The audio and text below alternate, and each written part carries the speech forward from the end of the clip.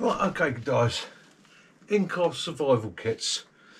I'm going to keep this as simple and sweet as I can. The first thing is, with your in-car survival kit, it's based on you. It's based on your requirements, what you do, where you go, what you're going to need.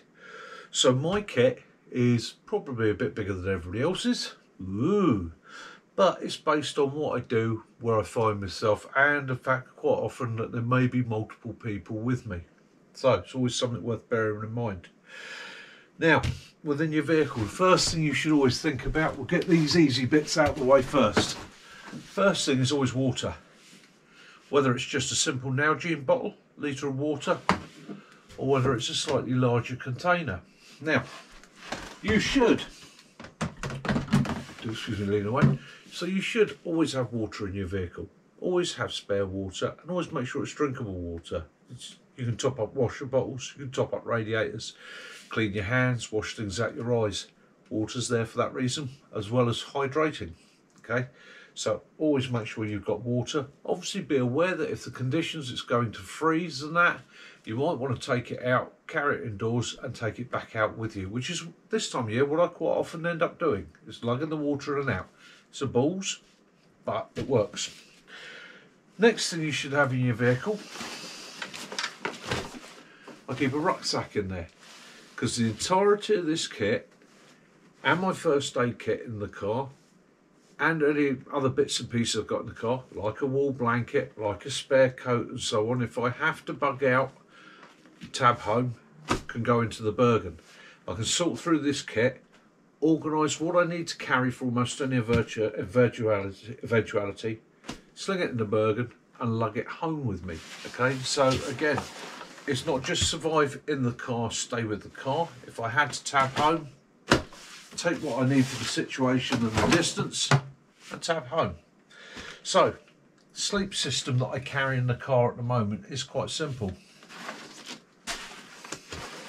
I have in there a Wooby, okay?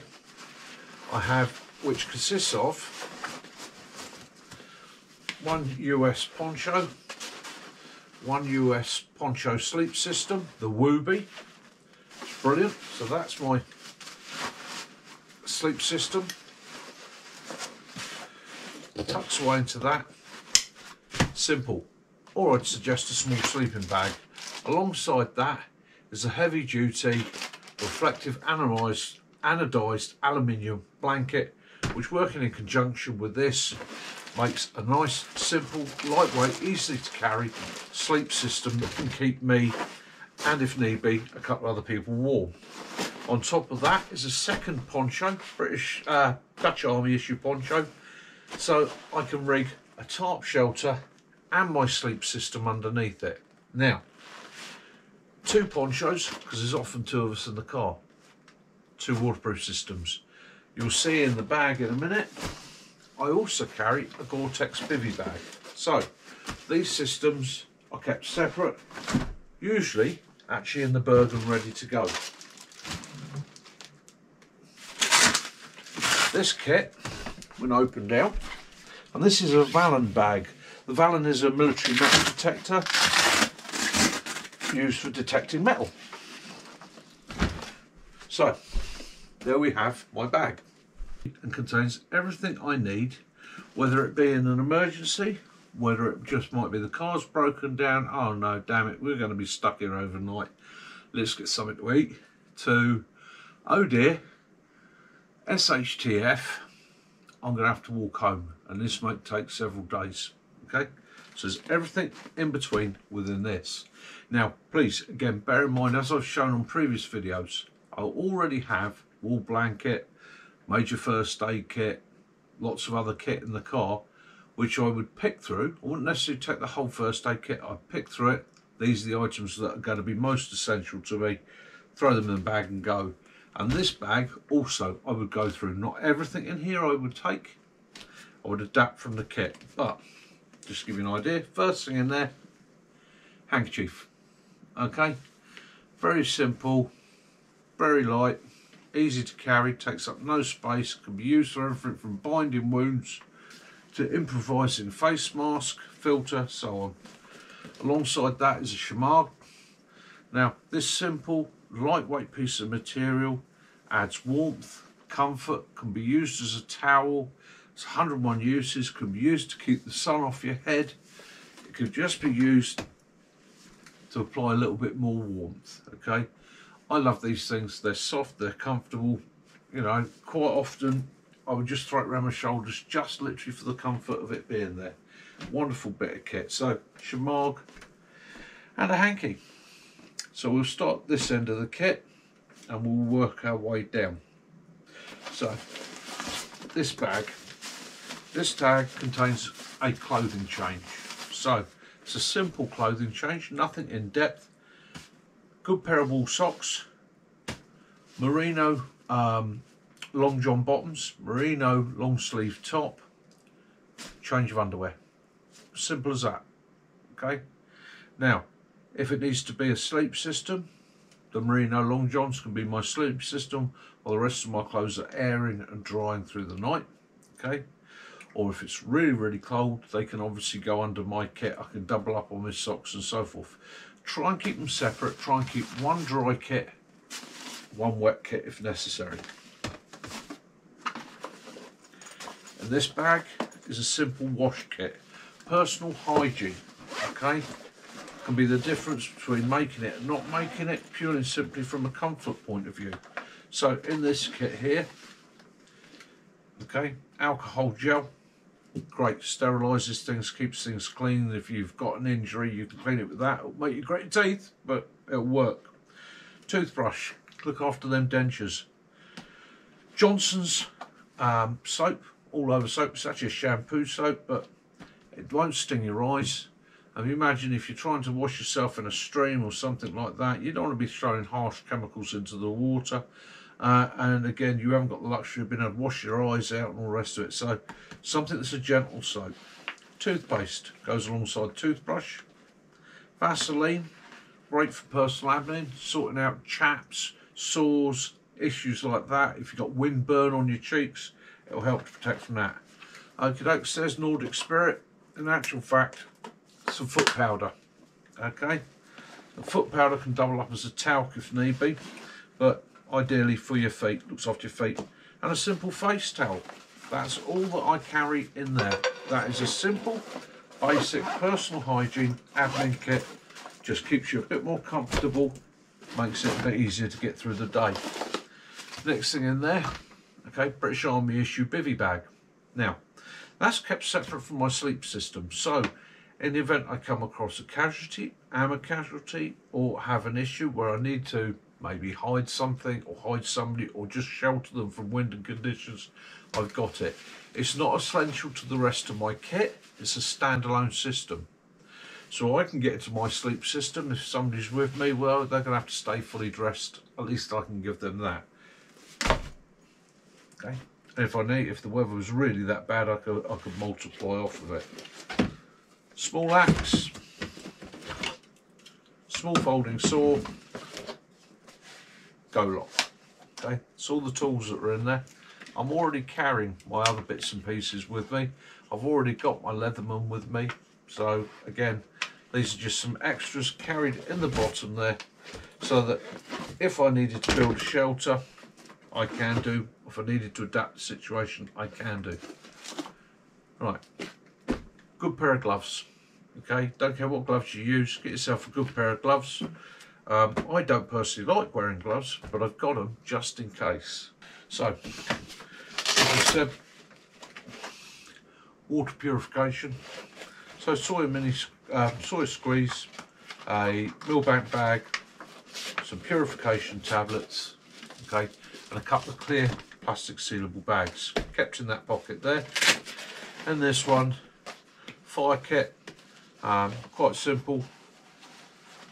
Spare cigarette lighter, paracetam rod, cotton wool balls, Vaseline. Keep it simple, keep it sweet, can light a fire anywhere with those. And bear in mind that I've already got my EDC with me, and I've already got fire lighting system around my neck. So again, I've already got some kit with me. in this pouch here, 1, 2, 3, 4, 5, 6, 7 ration packs or boil in the bags, easy, ready to go, of your choice. 1 pack of paracetamol, 1 pack of ibuprofen. I've already got a first aid kit in the vehicle. Those are just some backup basic painkillers that you may need. Okay, gas bottle speaks for itself, nice big one, full, ready to go. If I use that one, I swap it out for another new one. This kit is always, the idea of this is always ready to go. If I use anything, I come home, I replace that item. So the kit is a ready kit. It means quite honestly, I don't have to lug this in from the car. I can sit there and go, okay, need to replace the gas, bring in the part worn one, swap it out for a new one. They've used a couple of boiler bags, bring out a couple of new ones. Okay, the kit stays in the vehicle. If you start bringing the kit indoors, outdoors, indoors, outdoors, you take items out, you lose items, and then when you really need it, it's not there. So, simple pot. Okay, so 1 pot wonder. So I can do the boil in the bags and that, boil water in that, I can make drinks, I can sterilise water. The other bonus is, or the other thing to think about, is cups. Now, I've got a couple of cups floating around in the car all the time. I use the thermal mugs, simple little lifesaver thermal mugs. There's always 2 of those in the vehicle.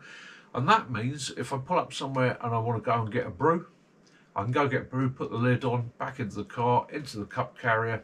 It's there with me and I can just have it as I go. Same thing for CAS. So if I'm stopping at the services, some of them get a bit funny about it, but the majority of them are okay. You go in, yeah, could I have a top up in that please? Just a coffee or a hot chocolate, whatever you need. Put the lid back on, doesn't spill, doesn't make a mess, simple. So you should always have a mug system in the vehicle. Cook system of choice for in the vehicle, MSR pocket rocket, okay. Lives in the top of the pot so I can find it, screw it together, make it need to go. There is one of my homemade neck knives, lives in there. Nice, simple, okay, sharp, reliable, small, basic, go with it. Wipe down cloth, yeah, wipe down cloth cleaning the pot out. If I need to clean my hands, I've got some warm water in there, I can use that as a hand scrub, whatever I need to. And a selection of coffees, okay, that all lives in there. So pretty much that's brew kit, all sorted. Hot meals, all sorted. Now I'll have to stand up to get to this, move it up a little bit. There's also things like flapjack bars in there, great calories, easy to eat, very pleasant and enjoyable, and I like them. Next thing out, torch system, okay. Now usually, because this is the second time I filmed this, first time didn't come out so well, so normally the battery's turned round, but this is a torch system and it's a red torch, has no white light, it's purely red light.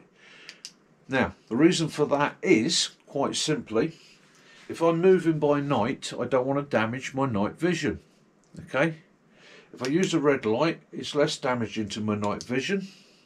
It also means if I'm walking down a busy road and it's dark, if I hold that in my hand that way with it switched on, hold it in my hand like that, or strap it to my kit, I'm showing a red light behind me, okay.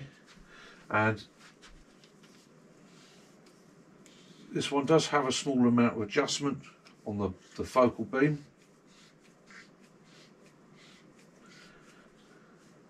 but not a huge amount. So again, that torch lives in this kit as a backup. I don't need it to be tactical, I'm not tactical these days, however it is a handy thing to have. This pocket here, spare lines, paracord, ready to make shelters if I needed to. So that brings me to the last pocket. So, in here, bag heat or boiling the bag heaters, okay. I have 4 there, simple, add water, creates heat. Now, this works 2 ways, it's not just for heating meals. It means I can heat water using those without the gas, okay. I can heat water, drop it into an Nalgene bottle, I've got a hot water bottle, right? I can then use that to warm my inside of my clothes, warm somebody up, help somebody to recover, okay? So it's great for heating food, don't get me wrong, but it also provides hot water. And that hot water you can't drink. You can't use it for making a brew. However, there's no reason why you can't use that hot water as a heat source by putting it into a container, okay? So, always worth having with you, always. And in this pocket here, finally, is a selection of nibbles and munchies, things like my sport. There is some couscous in there, there's some biscuits in there, there's some top-up brew kit from a ration pack, there's a couple of cinnamon buns, there's trail mix, there's a couple of packets of noodles. That on top of 7 days worth of scoff, okay? That's a get me home kit in a worst case emergency, right? So, and you don't need,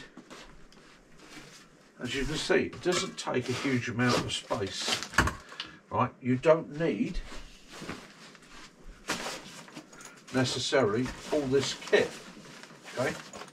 You could make up quite a small kit, as long as you've covered the basics of food, water and shelter. You're laughing. So let's get that back in there, that back in there, that back in there.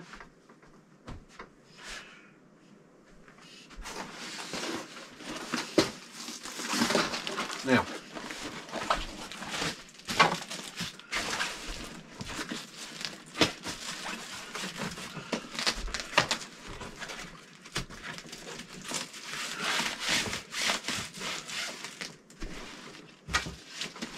so that goes into there, quite simply.